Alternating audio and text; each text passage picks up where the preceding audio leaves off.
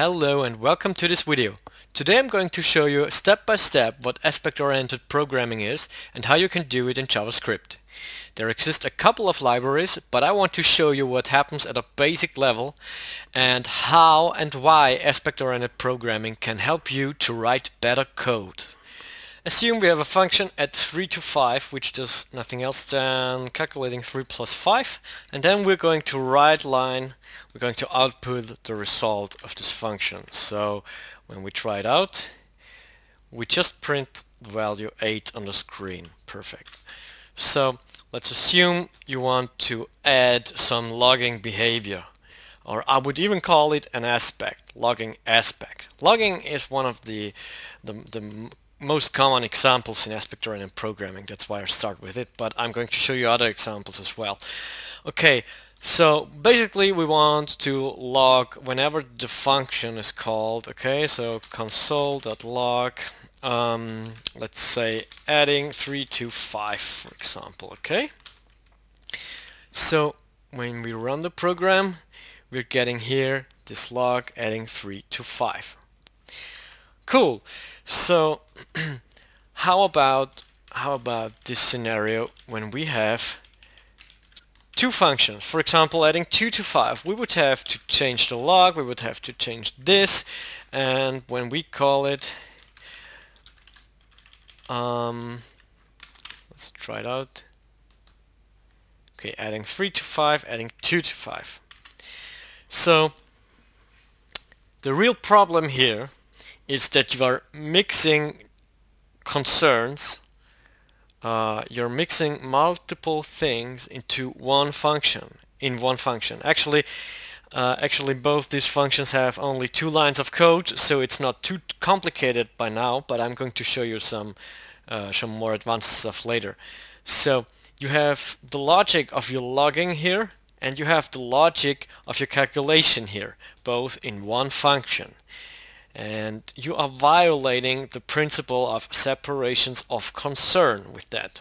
Now, for example, if you also want to log the date, let's say you want to log the date time when the function was called, we could say, okay, we can add a new date. For example, var now is new date, and we can say function was called at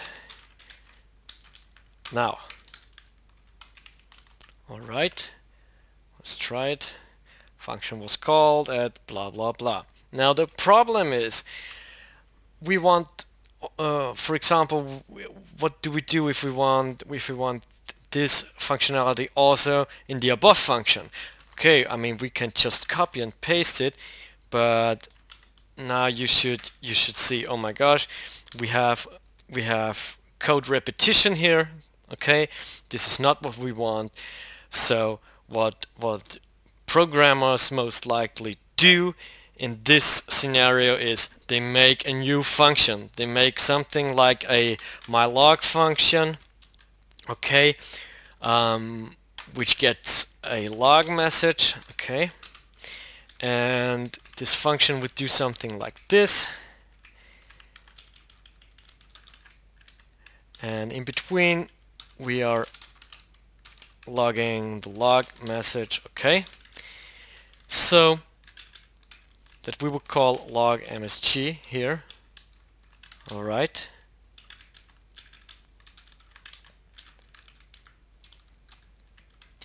and let's see if it works actually. Oh my gosh, log msg is not defined. Yeah, because the function's name is mylog. Okay, let's try it again. Alright, so we have the logging behavior in both functions, and we have to call just one line. So when we make a change, when we want to make a change in our logging logic, we have only one place where we have to make the change. So problem solved, right? Actually, there's one other problem going on here. We still have 2 kinds of logic in one function. So we would assume a function that says add 3 to 5 to just add those two numbers, but actually the function does two things, namely it logs something out and then it calculates the sum we want it to calculate. Okay. Furthermore, the functions add 3 to 5 and mylog are what we called tightly coupled, because the function add 3 to 5 relies on mylog to exist. Okay. This function add 3 to 5 cannot be executed without mylog. Now, what's the implication of that? Let's assume 3 months later you have a new project going on, okay? New project, and you're given the task to write a function that adds 3 to 5, okay? And when you think about it, you suddenly remember, oh my gosh, 3 months ago I already coded a function that added those numbers. So you go back to your old project, you just copy and paste that function in your new project, then you try to call that function and it doesn't work because the function only works when mylog exists. So you can say, okay, then I would have to like copy and paste mylog as well, but you see that you just don't want it, right? Because thinking in more complex dimensions. What if you write a math library, for example? You write lots of code that does some calculation. So what you do not want to have in a math library are functions that are doing actually things different to math things, right? You don't want logging functions in your math library, right? So by creating that dependencies, you are creating problems. And we need to find a way to get rid of this tightly coupled style. And this is where aspect-oriented programming kicks in. Okay, to solve this problem, I'm going to use some techniques I already used in the memoization video. So if it looks too unfamiliar to you, what I'm doing now, you can watch that memoization video and I hope it works out. So I'm going to have a function log before, which writes out the log before the actual function it is called. Okay, so as a parameter we're going to have the function that has to be executed after the log and the log message, of course.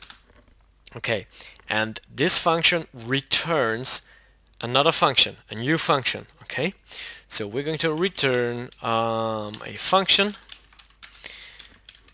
and inside this function we're going to log out that message, console.log message. Alright, and then we are calling the function. Okay, we are calling the function and we are returning its return value. So for example, let's have just one new example. We can say here add 2 to 5 log, okay, and we can create a new function with this building block here with log before. Okay, we want to have a log before this function, okay, and we want to log adding 2 to 5. Okay, so obviously we do not need this anymore, and we can write line add 2 to 5 log. Okay, and let's see if it works. Alright, here it is, 7, and adding 2 to 5. Okay, so what happens here is that we create a new function that is called add 2 to 5 underscore log. Okay, we create that new function, and when this function is called, this code here is executed. This code is executed. Alright, this code is executed with those parameters, with the log message adding 2 to 5 and that function being actually this one. Okay, so this works via closures. So the closures enable us to access the values of the outer function inside the inner function. Okay, and as this function is returned, we can add it to a new variable. Actually, it is also possible to override the existing function with that new one. Okay, so we can do also something like this, and this will also work. Okay, load file, here we are 7 and adding 2 to 5. Okay, so this does also work. Okay, there's one more thing we have to cope with, and that's parameters. Alright, so basically we have functions that have parameters, like this add function, and the question is, how do we call this function with the parameters? Because like before, does not know if this function has parameters and how many it has. Okay, there's an easy JavaScript trick or technique to cope with that. Okay, so basically in every function there exists one variable that you do not have to define, and this is called arguments. Okay, now this is it's not really an array, but it sometimes behaves like an array, and it's just something like an array that contains all the arguments, okay, of that function. So the thing is, we cannot simply pass arguments here, because it would be because you would have, this would mean that you have one argument which is an array, but we're going to have multiple arguments. So the way you can do this in JavaScript is by calling fn.apply. Okay, so this function is applied with that arguments. Alright, and apply also demands a parameter that initializes this pointer of the function that is called. We're going to use just this here. Okay, if you want to know more about that, consult the documentation, or if you want to, I can make a video about it. Just tell me.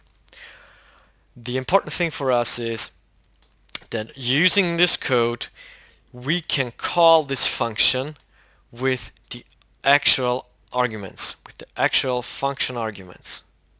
Okay, and okay, so let's try it. So we are again overriding the definition of the add function with log before add, and the log message would be adding two numbers. Okay, so let's see if that works. Adding two numbers, and the result is 5. Very good. I just want to show you some more examples. I have here my log before function. Okay, this is the one we developed together. I also made a version of it that logs after the function apply. I have also a measure time function here that writes out on the console the execution time of the function call. I still have my add function, and I'm going to apply all these aspects to the add function. Now, a word of warning here. You have to think about if you want to actually override your function, or if you want to, for example, make a new function. Okay? So the difference is how it behaves when using recursion, because when using recursion and you override this function here, the overwritten version of that function will be executed in the recursion. Okay, so the recursion itself will use all the aspects over and over again. So this is what you have to take care off. Actually, when you do something like memorization, you would most likely want to have that feature. If you use something like measure time, maybe you only want to measure the time between the first and the last call. So in this case, you would probably have something like this. Okay, so just a word of warning: take care, think about what you want and what's best for your code. So finally, let's try it out. Load file. Okay, we get 5 as a result. Begin adding, end adding. Execution time is almost nothing, so let's add some stuff here. So the function takes a little bit longer, just some loops. Load file. Okay, execution time 0.28. Actually, it works. So that's it for the video. I hope you liked it, and I wish you all the best. Happy coding, and see you next time.